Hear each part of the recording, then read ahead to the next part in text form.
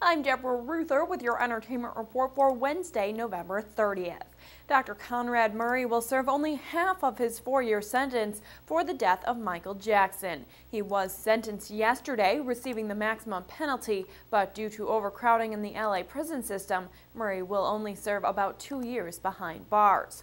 Murray will also serve out his sentence in a county jail rather than a state prison. The Kardashian clan keeps growing. Kourtney Kardashian is pregnant with her second child. She and boyfriend Scott Disick are overjoyed to be adding to their family. The couple gave birth to son Mason almost 2 years ago.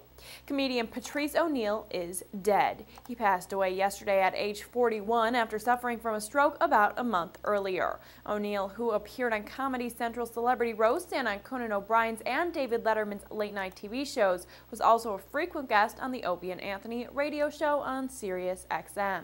And Charlize Theron and Gary Oldman were honored over the weekend for their work in independent films. The pair, along with the director David Cronenberg and film executive Tom Rothman, were awarded Gotham tributes at the Gotham Awards for their contributions to independent film. Other big winners of the night were The Tree of Life and Beginners, who tied for Best Picture.